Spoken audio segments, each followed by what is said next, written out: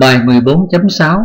Một quạt điện dùng trên xe ô tô có ghi 12V 15W. Câu A. Cần phải mắc quạt vào hồi điện thế bao nhiêu để nó chạy bình thường? Tính cường độ dòng điện chạy qua quạt khi đó. Câu B. Tính điện năng mà quạt sử dụng trong 1 giờ khi chạy bình thường. Câu C. Khi quạt chạy, điện năng được biến đổi thành các dạng năng lượng nào?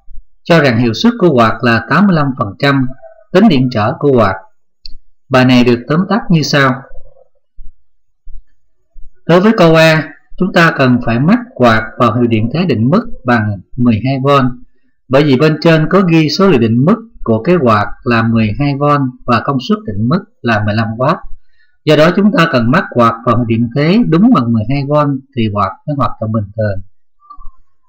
Sau đó ta tính điện trở của quạt theo công thức R bằng U bình phương chia cho B. Thay số vào ta được kết quả là 9,6 ohm. Ta tính cường độ dòng điện chạy qua quạt theo định luật ohm I bằng U chia R bằng 1,25 A.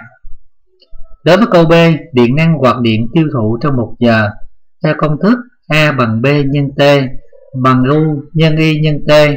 Thay số vào ta được kết quả là 0,015 kWh. Đối với câu C, điện năng được biến đổi thành cơ năng và nhiệt năng. Phần điện năng biến đổi thành nhiệt năng trong 1 giây thì ta có công suất của nhiệt năng B thì bằng B nhân cho 1 trừ đi H.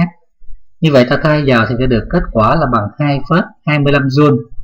Từ đó ta tính được điện trở của quạt theo công thức R bằng B hao phí công suất hao phí tỏa nhiệt chia cho cường độ dòng điện bình phương thì được kết quả là 1,44 ohm.